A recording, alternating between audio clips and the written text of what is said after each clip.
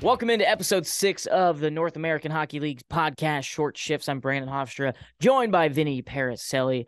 Happy late Thanksgiving to everybody. We are officially in the month of December, and no sight of snow yet. It was 80 degrees here in Texas yesterday. It's a little chilly today, 53, but yeah. Vinny, Thanksgiving in the books. How was it? Thanksgiving was good. Got the family together. Saw my parents for the first time in quite a bit. So, yeah, everything good.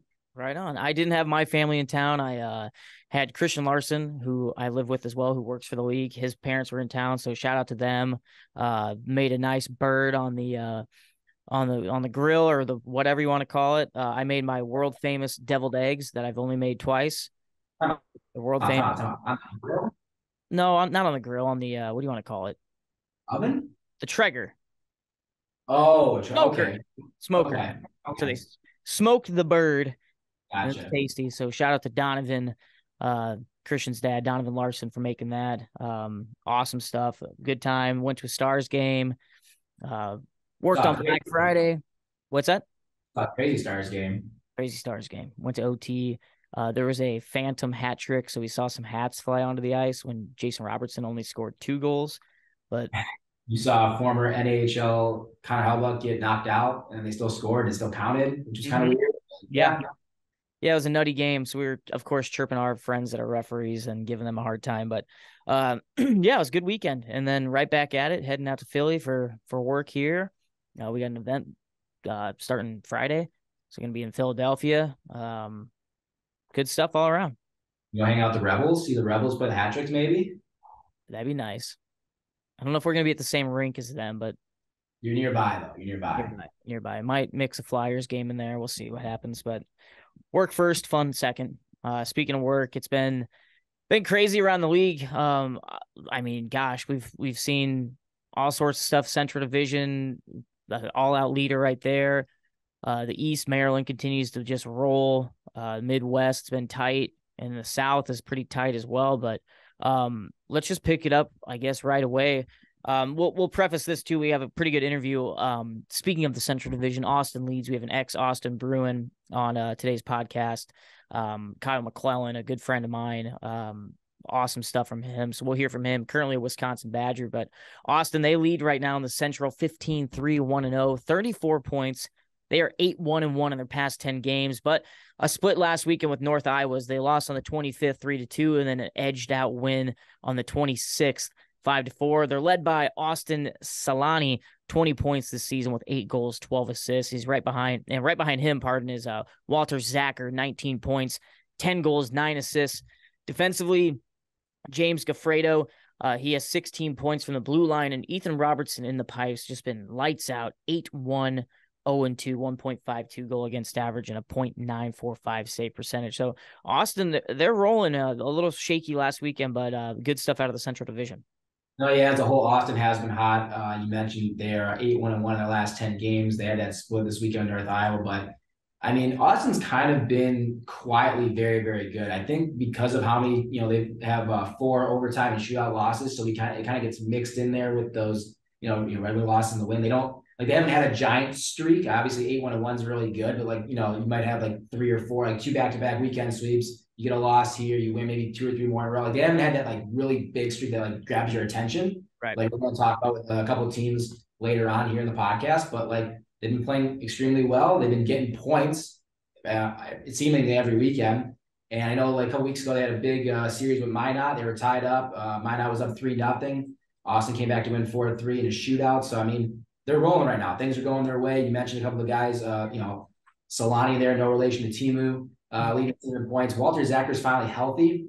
He's been banged up the last couple of seasons, so it's good to see him at full strength contributing to that club. And the Central Division, I mean, a 6-point lead right now for the Bruins, but I mean, as well as I do, that could go away very quickly if they don't keep up this pace. So it's good now. They got to get through the holiday season, and then hopefully that second half they turn up another notch and continue to roll. Right underneath them is Minot with 28 points at second. Aberdeen, third place, 25 points. North Iowa, 25 points as well, so you could count them as a tie for third place right now. Bismarck, fifth place spot, 21 points. And St. Cloud, 18 points to round out the Central Division. We'll turn over now to the east side where Maryland continues to be untouchable, and I will do this, untouchable. Last weekend, a complete upset as New Jersey comes in and sweeps Maryland on home ice. They took them down 5-3 and then turn around to take a win 2-1. I actually caught the end of that game in the last minute and a half, and it was absolute mayhem on the ice as Jersey stood tall to take that 2-1 win and the weekend sweep, which is crazy. But Maryland, 41 points right now in the Eastern Conference, a record of 25-1-0. 7-2-1-0 in their last 10 games played, and a little bit of a skid, like I said, as of late. They've been 0-2-1-0. Christian Catalano he's absolutely red hot. 34 points in 20 games with 20 goals, 14 assists, and he leads the NAHL in scoring. Sean Kilcullen, the D-man, 22 points, 4 goals, a lot of assists with 18, and they've been splitting time with their goaltenders of Jack Winicky, 7-2 record, 1.90 goal against average, a .903 save percentage. And then William Hackinson, he's been taking most of the load, 13-2-1-0 record, 1.98 goal against average, and a .916 save percentage. But we say that they're red hot and they're untouchable. And if you look at the Eastern Conference, granted they have a matchup this weekend, 2 games with the Northeast Generals, who are right behind them at 27 points. I'm not a human calculator, and I can't do math that well. I'm just built for talking, obviously. 14 points. 14-point difference. Look at that. There we go. So 7 games, give or take, that they would have to lose, and Northeast would have to win to get close to tying them up. But your takeaway from the East and Maryland right now, Vinny? Well, I mean, I was ready to crown Maryland the division champion about 4 weeks ago. It was over. Yeah. I'm ready to bring the New Jersey Titans back into play. Mm-hmm. They won 6 in a row. They are over 500. They are 13-11. They have a championship pedigree. They have a really good coach. Yep. And given Maryland's history of second halves, I'm ready to bring the Titans back into play. Mm-hmm. Northeast, like you mentioned, is in second place. They are just too up and down for me. Their last 10 games are 4-3-3, so they're getting points, but they're not winning, more than they're losing. It's 4-6 if you want to go that route. Right. Johnstown, I just don't think has it in them this season. And then the bottom 3 teams in that league or in that division have shown us that they're not quite that level yet. So I would say right now it's a 2-team race. I think Maryland, deservedly so, is the favorite. I think that they are the best team. I think they're the best player in the league, Christian Catalano. Right. So, I mean, yes, does Maryland have this, giant lead? And we could say, yeah, they're probably going to be the 1 seed going to the playoffs. Sure, I'm willing to say that, like you said, barring a 15-point collapse, in the next 30 games or so, like that's a lot to do. But the Titans, they're back. I think the Titans are officially back. I think we've not really talked about them enough, obviously. And I think that Coach Duramus has them, off of that championship hangover, as we call it. If we dive into another team, too, in the Eastern Conference who hasn't been really spoken about, and with a lot of returners and some veterans as well, Maine Nordiques, they are on a streak, three games, 9-1 in their past 10 games, and they're just 1 point out of that 4th and final playoff spot if we break it down like that, right behind Johnstown, who sits at 4th place with 23 points. So Maine, I think Maine might be able to sneak in there too. They keep their winning ways up. But like we said, it's the first place spot is set. Then after that, the next 3 is kind of up for grabs, in a sense. We'll take a full look here. Northeast, 2nd place, 27 points. Behind them, New Jersey by 1 point with 26. And then 4th, Johnstown, 23. 5th place, 22 points is the Maine Nordiques. Then it'll round out with Philadelphia, 15 points, and Danbury with 6 points. So you don't know. I mean, I think, in my opinion, I think Maine's going to pop up there. I like that you mentioned Maine. I think, I mean, Matt Pinchevsky is one of my favorite coaches in the North American Hockey League. One of the greatest dudes in the North American Hockey League. Mm-hmm. We got to I know you guys got to hang out with him a little bit more during the showcase than I did this year, but he's a really great guy. And I think now he's got a full off season to finally get his guys and get, the guys he wants into the systems installed. Yeah, I think like you said, I mean, do I think they're going to be favorites to come out of the East in, May or April?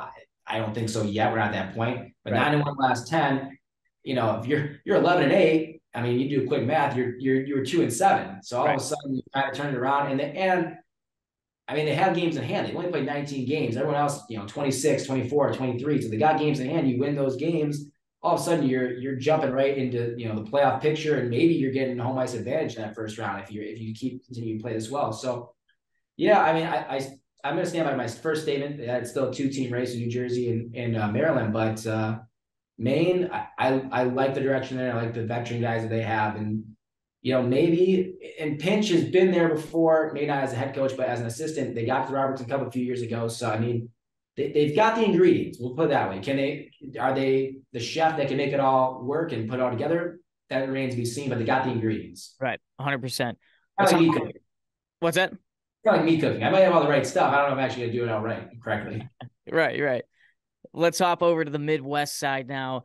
A tight race over there. Fairbanks, 33 points. Minnesota, 32 points. Kenai, 31 points. Janesville, 30 points for the top 4 spots. And outside of that is Chippewa, who's out by just two points over there. And then underneath them is Wisconsin, 25, Anchorage, 23, and then Springfield, 20. So honestly, these top, 5 or 6 teams really could final out or get to the final 4 teams. It's just so tight over there. It's a back and forth a lot with the 2 of the Midwest teams of Kenai and Fairbanks going back and forth. And then Minnesota kind of out of nowhere now on they're 8-2 in their past 10, 3-game winning streak. Kenai, a 3-game win streak.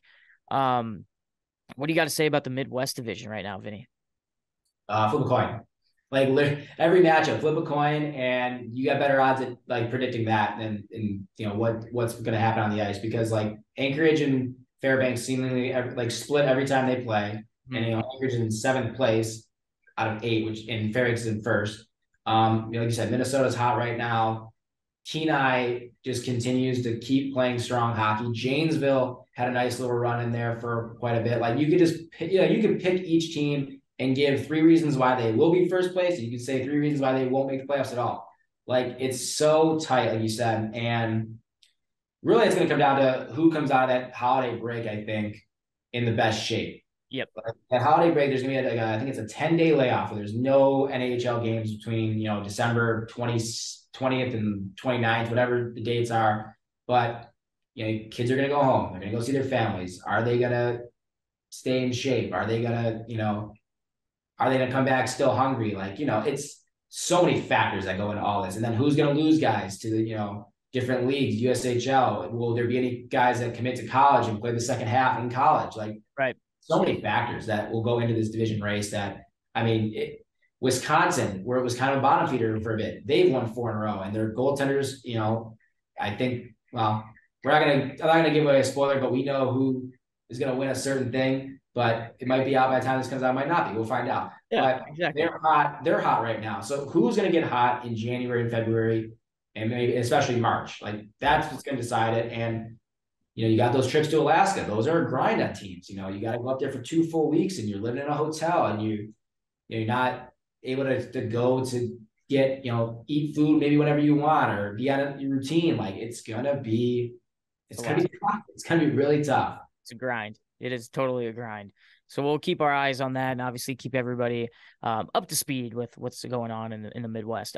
Right over now, South Division, another tight spot. Oklahoma and Lone Star back and forth for that first place spot. Oklahoma 17-2-0-1, 35 points. They are 9-0-0-1 in their past 10 games, and they are on an unreal 13-game point streak. So they are 12-0-0-1. Streaking right now. Lone Star right behind them, 34 points, 15-2-1-1 record. They are 7-1-1-1 in their past 10 games played. So, I mean, we've talked about it before. Lone Star playing lights out. They had a little bit of a tough weekend, I believe, last weekend, but and Oklahoma just continuing to move in the right direction. They win last week in a sweep over Odessa, 6-0, then 5-3, and then we'll look at Lone Star as well last weekend, or actually they won last weekend, 2-0 over Amarillo, and then 4-2 over Amarillo, but it continues to be tight with those two teams in the South. Yeah, and I think they only played each other one time. Lone Star won that game 2-1. I'm interested to see future head-to-head games because right now Oklahoma is the highest team in the league. Like you said, you mentioned the 13-game point streak. They had a very late home opener, and they are 9-0 at home. They have not lost a game in the state of Oklahoma yet. So what that means is that positioning with Lone Star to get home ice advantage for the playoffs is going to be a dogfight that they're going to want to really push for and win because, I mean, you don't want to go to the shoebox and have to play 3 out of 5 games there. You want to be at home in front of what I've gathered to be a very rowdy crowd in Oklahoma. It looks like an absolute blast. Right. So definitely the people in Oklahoma know how to show off some junior hockey and just create an amazing atmosphere to play your junior career. And the South does a very good job at that as a whole. 100%. Oklahoma, not just being new, and it's a very, from what I've seen, it's a smaller arena, so you got everyone can kind of condensed in there right on top of you. And I mean, they had that, I believe, the home opener where they were down, that home opening weekend, they were down big to Shreveport in the third period, came back, scored like 3 goals in the third, won it overtime, and the crowd went bananas, and there was, hundreds of people there. Yeah. Absolutely. But yeah, that I think the home ice advantage is going to be a big thing. I mean, looking at just the home records for some of these teams, Lone Star 10-1-1-1 at home, Oklahoma 9-0, New Mexico 9-1.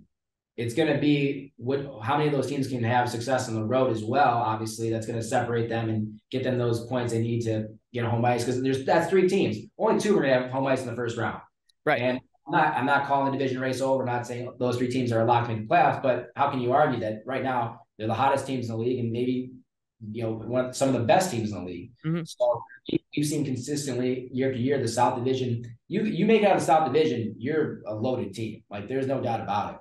And if we take a look at the top goalies too in the NAHL, Arthur Smith of Lone Star leads the league right now as the number 1 goalie overall. Then at 3rd place is Oklahoma's goalie of Daniel Duras.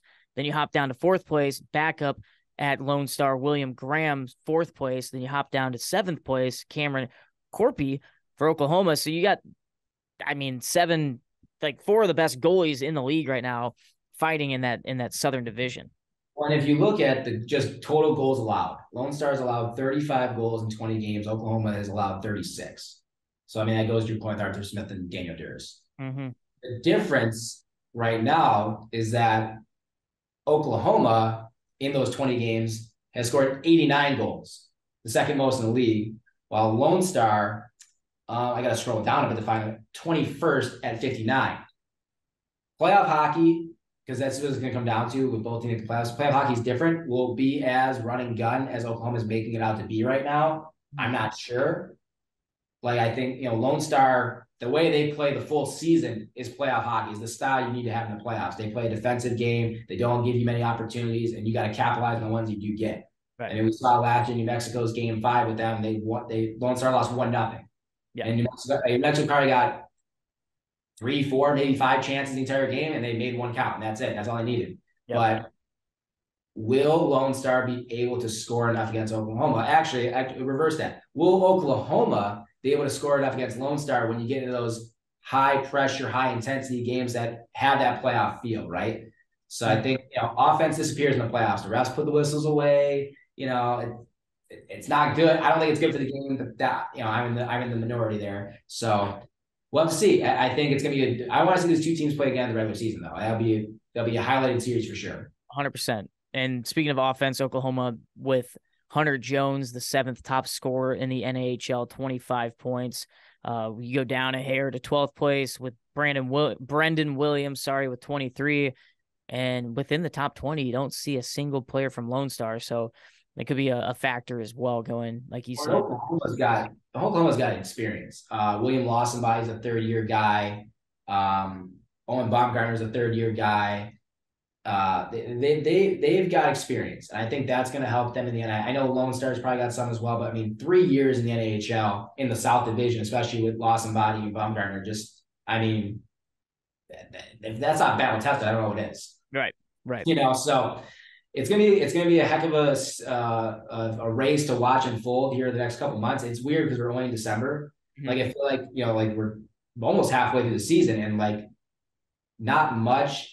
Like you don't know what's going to happen. Like we know the East is, we kind of know who's top dog there, but everywhere else, I mean, good luck because we like what I think it was a couple weeks ago. We're like, oh yeah, this like off the showcase, North Iowa had 3 straight shutouts, and we're like, oh man, this team is going to be really really good, and they've kind of fallen off, and they're kind of battling for a playoff spot. We're the Titans. We're like, oh, they're dead. Like they've lost their first 6 games, they're dead. Now they've won 6 in a row, they're back. Like, yep, it's all a matter of how hot you can get at the right time. Exactly. Well, there goes our wrap right now of the standings in the NAHL. We mentioned it before we started the little recap of the divisions that we have a special guest today. Kyle McClellan, an NAPHL alumni, an NAHL alumni, played at Mercyhurst for 2 seasons, now currently a Wisconsin Badger. So we're going to toss it over to Kyle McClellan right here.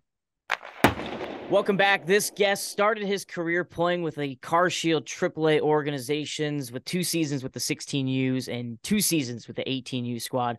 Then he went to the NAHL where he played 44 games in net with the Austin Bruins, recording a 2.31 goal against average and a .915 save percentage. He saw 4 starts in the Robertson Cup Playoffs. He then went to the USHL and played a season for the Omaha Lancers.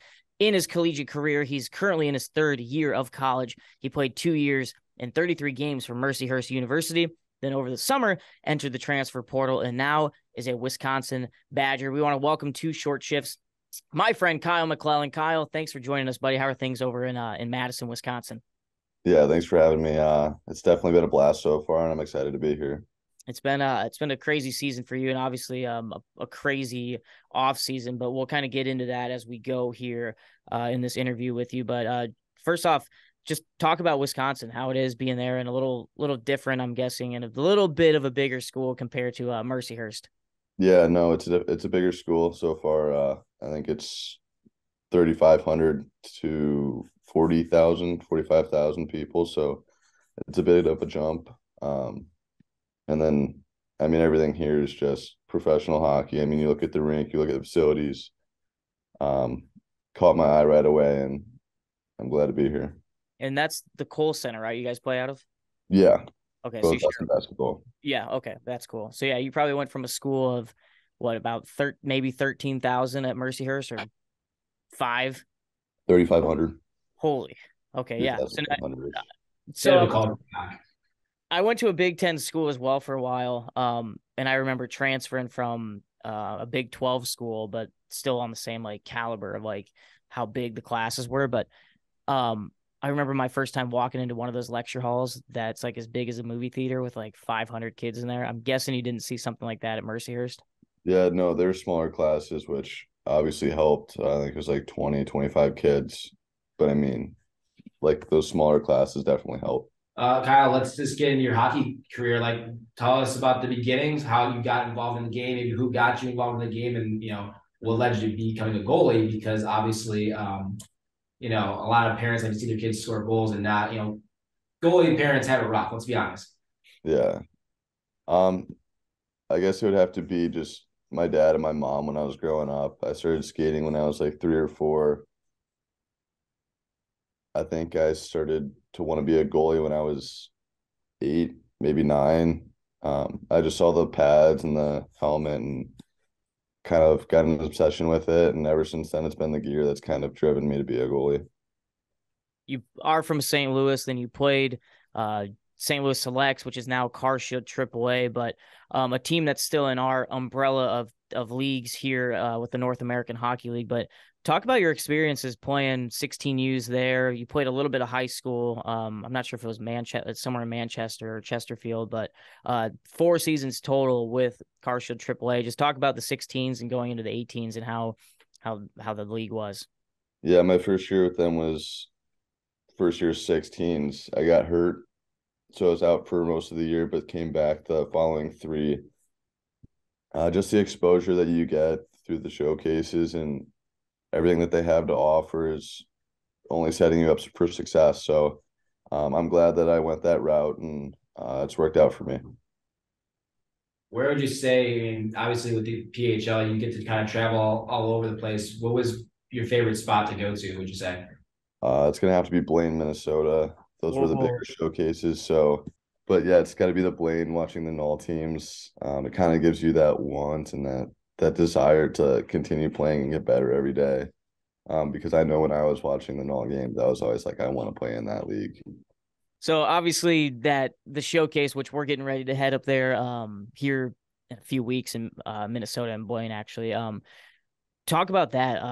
Did you talk to some college scouts while you were there in your 16s or 18s, and did you talk to some NA coaches as well to kind of make yourself on the radar? And there is a all-star game, I believe there always is. And were you a part of that? I was not a part of the All-Star game until my last season 18s.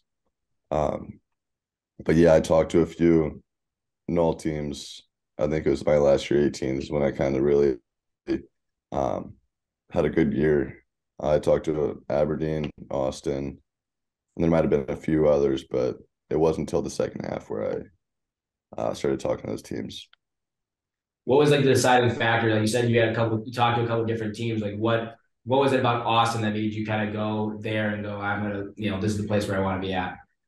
I had a buddy that was there, so I was in contact with him, asking him how he liked it. And then one of my other teammates, actually, we both ended up signing to Austin together. We both just kind of saw that it fit best for us. So that was kind of why I decided to go there.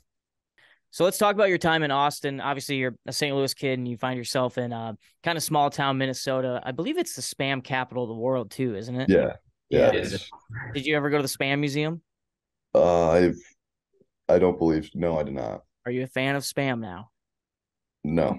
The smell is awful. I mean, obviously, great hockey up there, good staff, all sorts of awesome stuff. You guys found yourselves in the playoffs. You played 4 games in the postseason, but 44 in the regular season. So you're pretty much the main go-to guy in between the pipes there in Austin. Just talk about that team and that season, and then going into the postseason where you guys inevitably lost to Aberdeen, who won the whole thing. But just talk about that experience and how it got you ready for the next steps of going to collegiate hockey. Yeah, kind of like I said, the exposure to colleges, and I mean, they treat you like professionals. I mean, you have skates every day, workouts, you have morning skates. It's not like AAA hockey anymore. It's the real deal. Like coaches are always good there. I had Steve Howard, he was unbelievable. I had a goalie coach, Nick Lair. I don't think he's still there, but he was an awesome mentor. So, I mean, the NAHL develops you well, and they give you everything that you need to succeed. And that's such a division. I mean, all we hear about is how basically everybody hates each other. Yeah. Was that the feeling you got, and what team would you say that you want to make sure we're trying to like pitch a shutout every night? I don't know who I didn't like the most, but I know we didn't like playing against Aberdeen. They were always tough to play against, obviously, especially my year, they were really good. So we would always run into them, and it'd always be a good game, but I'd have to say Aberdeen. The next season, you find yourself in Omaha. You started the season with Sioux Falls, right? Or did you start the season up in Austin? I got drafted by Sioux Falls, and then I got traded to Omaha right before the showcase. Okay. So then obviously you came to the showcase in Pittsburgh, played, spent the whole season there in Omaha, and that was COVID year too, I believe, right? Yeah, COVID ended that year, yeah. Okay. So a good looking team that Omaha had that year, and then aged out now and then moving on to Mercyhurst. So talk about that. Your first season at Mercyhurst, you're kind of the backup goalie that year, correct? Obviously, it's a transition, as is everywhere. Like I'm going through it right now. But you just kind of got to stick with it and be ready when it's your turn. I had a good goalie partner there, so it made it easy. Just every day at the rink, just loved being there. But yeah, no, when it was my shot, I was ready and just kind of prepared the same way every game, regardless if I was playing or not. So when I got my shot, I was ready for it. So that first season, 6 games played, then you go into your sophomore year, 27 games. So the main guy in between the pipes. Talk about that season too. You yourself in between the pipes, 12, 13, and 2. .256 goal against average and a .932 save percentage, but having more confidence, learning what college hockey is about, being a sophomore coming in there, learning from the year before, being a freshman with a guy in front of you, but obviously still kind of sharing the net with him a little bit. But just talk about that second year compared to the first. Yeah, we continued to split games the whole first half, kind of like we were my freshman year a little bit near the end. I kind of got this 2 starts at the second half and kind of just went with it there. But having that confidence being being back for my second year, we kind of got on a roll second half and just continued to run with it. So I think that was the biggest thing, was just knowing that I had confidence in myself, the team had confidence in me, and I had confidence in them. Right. How you talked about the transitions, like going up to each level and whatnot. What's the biggest transition for a goalie, especially going from junior hockey to collegiate hockey? Because you said how, youth hockey going to to the NA was, there's more skates, it's a more professional atmosphere kind of thing. What's the biggest change that you saw going to the college game? Because everyone's got to do the same thing at that point. Yeah, no, it's definitely just the IQ. I mean, like one thing that I struggled with was the speed.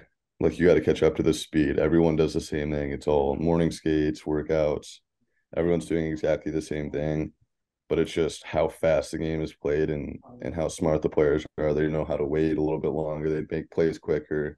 Right. It's just all the little things that kind of add up and make it a jump. It's like each level you go to, the time and space gets smaller and smaller and smaller.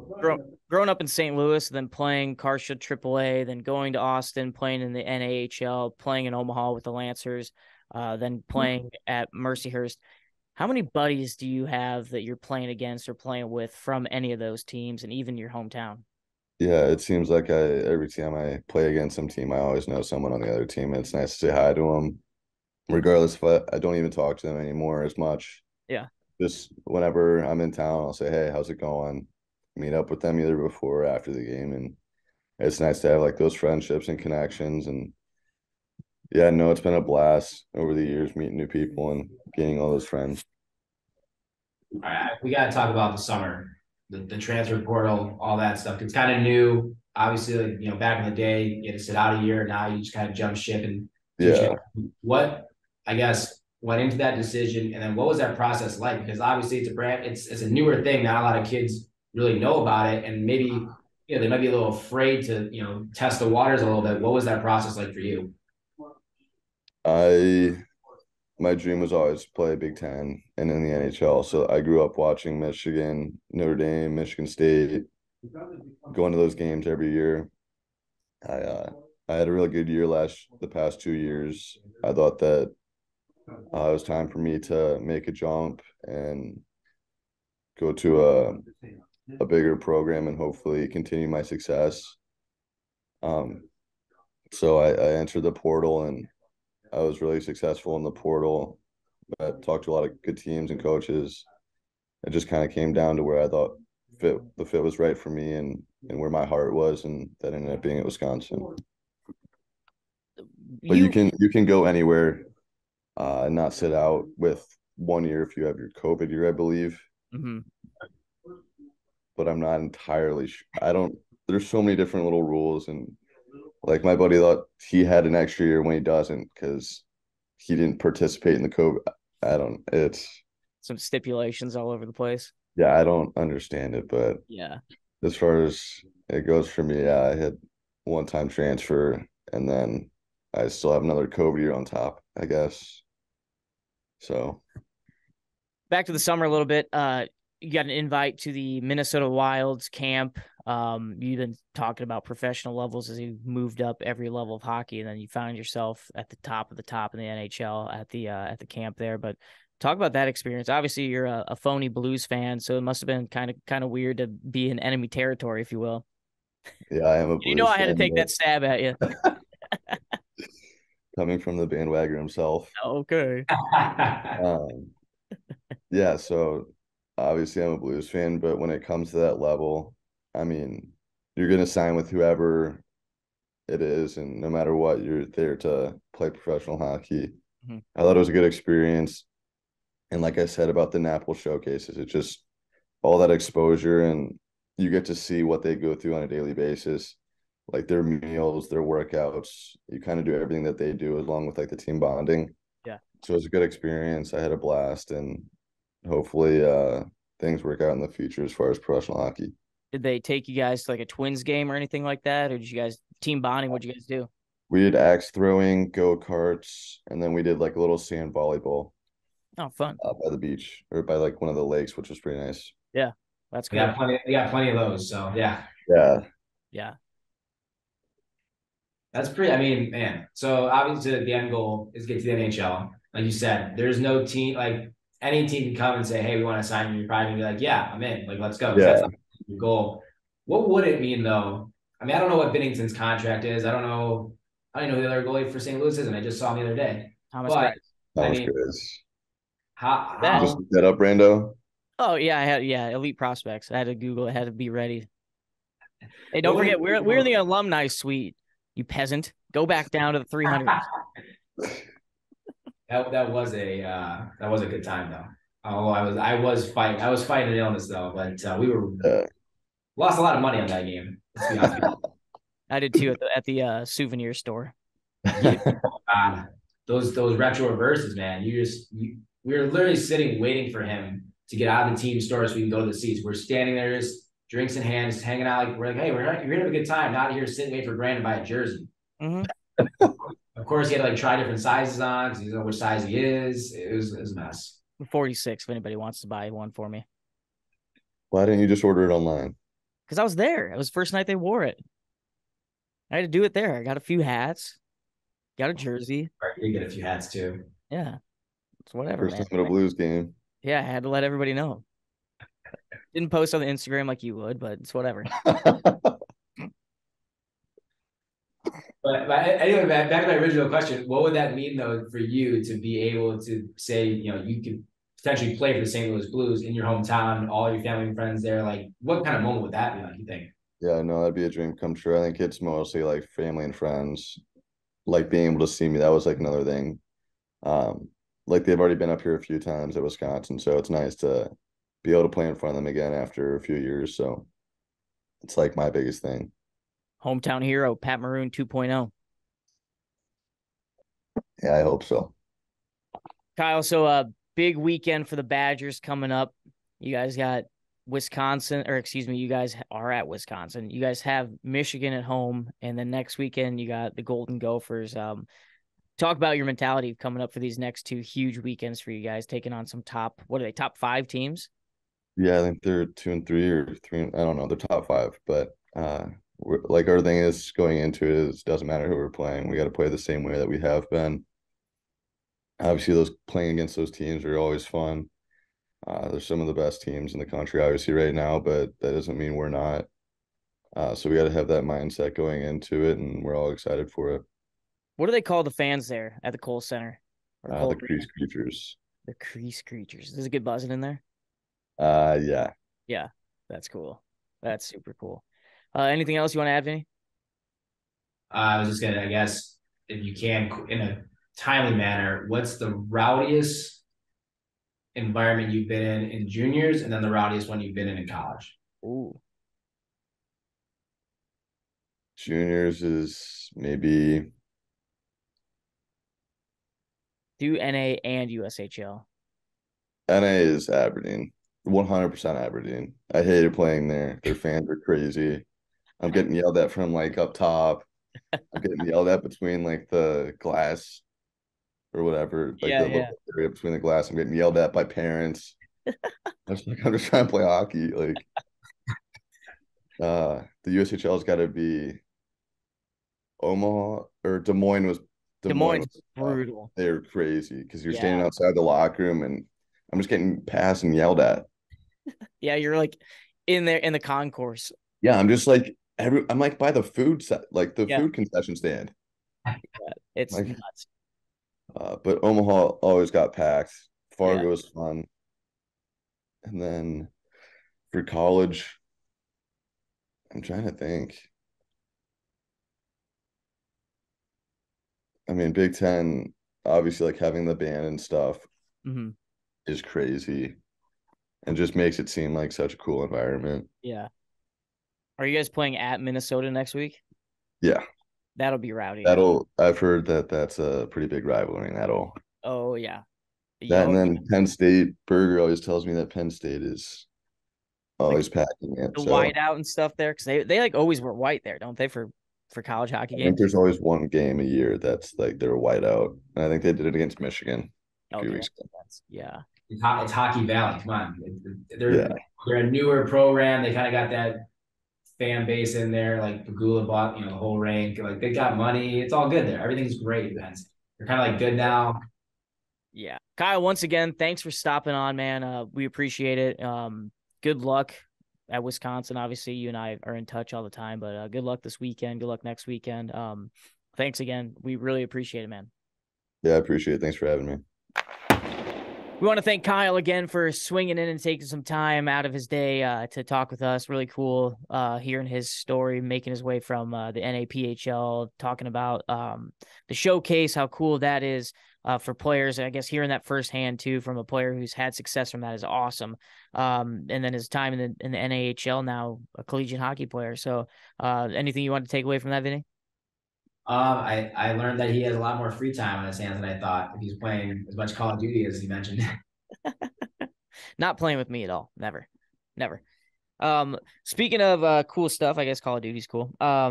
We got merch now officially on our website here. I'm going to hold it up real quick. Yeah, model that Vanna White modeling job. There it is, the short shift t-shirt. There's the back of it. Got a big old logo. Got the front on there for, I believe Brandon designed those himself.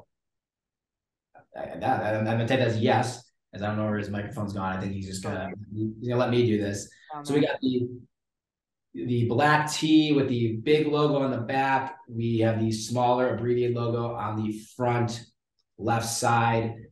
Short shifts, that is the name of the podcast, because we are just, we're not good enough to get, full long shift in there. We just get, we get out there for 30 seconds. We try to, get the puck out of the zone, and that's about it. That's all we're good for. Do your thing. Yeah. Just don't give up any goals. Just exactly. Line, get energy line. Good. Get out there. Done. Just locker room guys. But you can get that on our website, shop.nahl.com. We do have a promo code now officially for 10% off your purchase. Anything you'd like on the shop. Holiday season officially starting today, December 1st. So use that promo code, and it is short shifts, not one word, short space shifts. I tried all caps. It worked. So give that a shot. Again, shop.nahl.com for all of your merchandise and Christmas gifts, Hanukkah, what have you, any holiday gift you need, right there on shop.nahl.com. Again, 10% off coupon, short shifts. Check it out. Episode 6 in the books. Anything you need to add, Vinny? Oh man, December is it's a big month. There's not that many games. You get the holidays coming up. Our guys kind of I don't want to say tossing the towel, but you've been on the road for a couple months. You're just itching to get back home, see the folks for a little bit. But there's business to get taken care of. Who will take care of business over the next 3 weeks? Yep, big one. And then we got the NA3HL Showcase and a PHL Showcase 2 up in Blaine. That'll go right into Christmas break. So we'll try to get another episode out before Christmas. But yeah, episode 6 in the book. Shout out Kyle McClellan. Thanks for hopping on. Again, shop.nahl.com. Check out the new merch right here. Boom, boom, boom. Vinny's got it on too. We might get some hats in the works too. So all that stuff. Shop.nahl. What's that? Use a bucket for sure. A bucket hat or just a hat? Just a hat. Just a hat. Yeah, we'll go with just a hat. Something like this, whatever. All right. Thanks everybody for tuning in. Again, episode 6, and we'll catch you in a few weeks.